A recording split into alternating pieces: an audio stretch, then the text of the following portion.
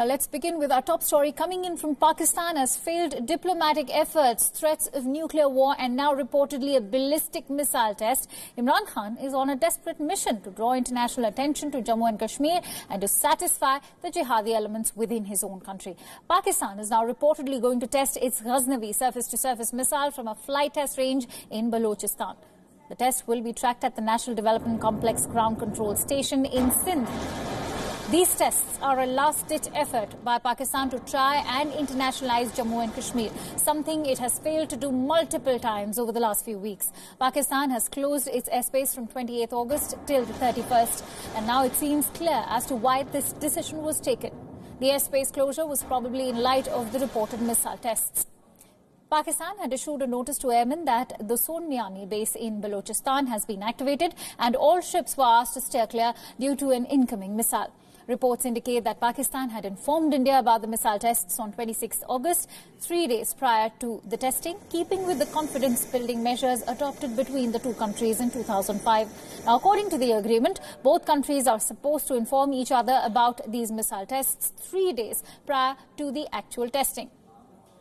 But the Indian government seems unperturbed by the possible missile tests. The tests have reportedly been attributed to the huge pressure on Imran Khan from anti-India elements within his country to take some sort of action. So the missile tests are nothing but a continuation of the Pakistan government's false call for help. Let's shift focus over to the United Kingdom, where thousands of people have protested against plans to suspend the parliament across the country within hours of Boris Johnson announcing the plan. At Westminster, crowds blocked traffic and some held a sit-down at the Parliament Square, chanting "Stop the coup," while others headed for Downing Street.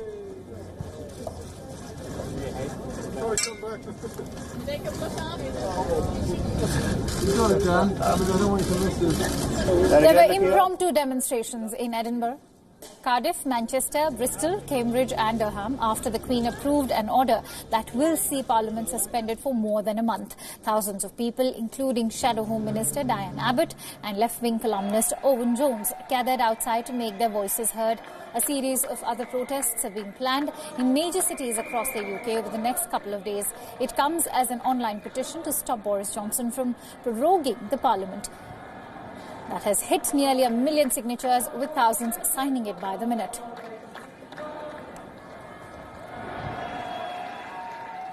Now, Britain might just be heading towards a no-deal Brexit. Here's what has triggered it. The UK Parliament has been suspended from the 12th of September to the 14th of October. The Parliament is currently in recess. Lawmakers will be returning to the Parliament in September, but days after they return to work, the Parliament will be suspended again. The House of Commons and the House of Lords has been prorogued from the 12th of September till the 14th of October. This is happening at the request of British Prime Minister Boris Johnson.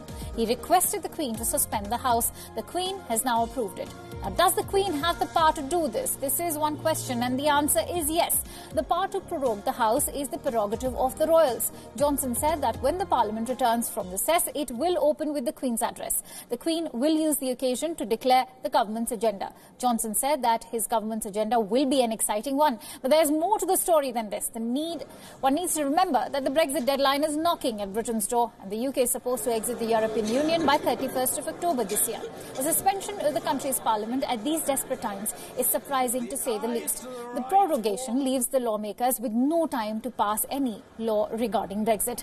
The lawmakers also cannot do anything to stop a no-deal Brexit. Once the House resumes, the lawmakers will have just 17 days before Brexit hits them. This will leave them paralysed. Boris Johnson's decision to request for prorogation has angered a lot of British lawmakers. Some of his own party men too are not happy. Tory backbencher Dominic Grieve called the move an outrageous act. Grieve even warned that the move could lead to a vote of no confidence in Boris Johnson. US President Donald Trump had something to comment here. Now, Trump has tweeted that it would be very hard for Jeremy Corbyn to seek a no-confidence vote against Johnson. He writes, and I quote, "Boris is exactly what the UK has been looking for and will prove to be a great one." Now, British Speaker John Bercow said that the Prime Minister's move was a quote-unquote constitutional outrage. He said that it was obvious that the move was designed to stop the Parliament from debating Brexit. Opposition leader Jeremy Corbyn has called the move unacceptable. Listen in to what Corbyn had to tell. Suspending Parliament is not acceptable. It's not on. What the Prime Minister is doing is a sort of smash and grab on our democracy in order to force through a no-deal exit from the European Union. What's he so afraid of? That he needs to suspend Parliament to prevent Parliament discussing these matters. So when Parliament does meet, on his timetable very briefly next week, the first thing we'll do is attempt legislation to prevent what he's doing, and secondly, we'll challenge him on a motion of confidence at some point. Now, the British Prime Minister has brushed aside all criticism. Johnson said that the prorogation was not being proposed to usher in a no-deal Brexit. He said he did not want to wait until after Brexit to take the country forward. Animals on charred earth, animals with nothing to eat, no water to drink. This is how the Amazon rainforest looks like right now.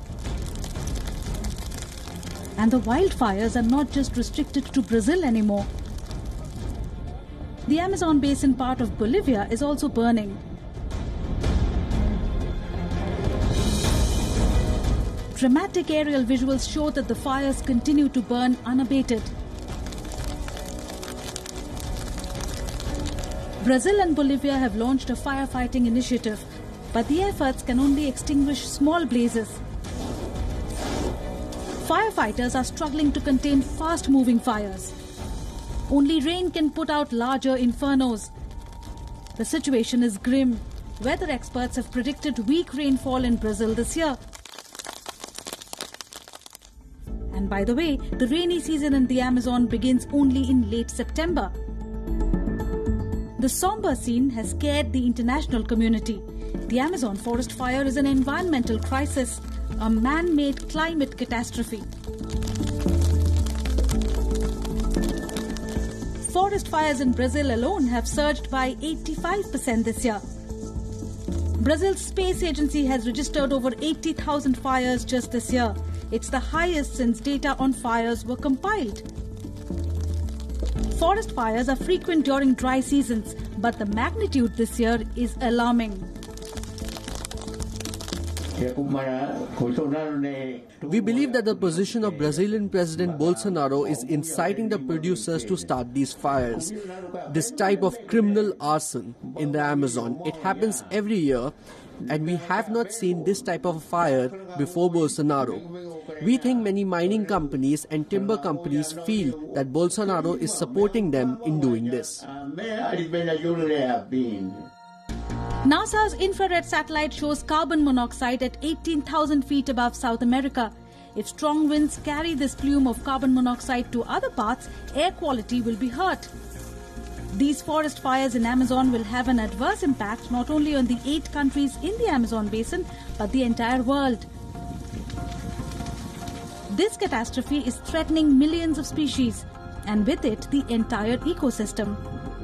100 billion tons of carbon stored in the Amazon forest. So if we lose the forests, and let's say even 50% of that carbon ends up in the atmosphere as carbon dioxide, a very, very important, the most important greenhouse gas. 100 billion tons of carbon dioxide. 5 years of total emissions in the atmosphere is just one day. Vulnerable species may be threatened, even become extinct. And amidst the hues and cries from conservationists, Brazil's president wants to open up the Amazon for business. 25% of the world's forests are burning. This is an ecological equivalent of a genocide. Amazon is more than just a forest, it's a life source. Forest fires and climate change operate in a vicious cycle.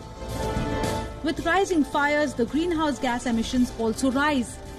This in turn could increase the overall temperature of the planet, and that increases the chances of extreme weather events. The United Nations says that the particulate matter and toxic gases released from the fires could have more dangerous repercussions in the long term. These forest fires could hurt the source of 6% of the world's oxygen. The Amazon's importance to global environment cannot be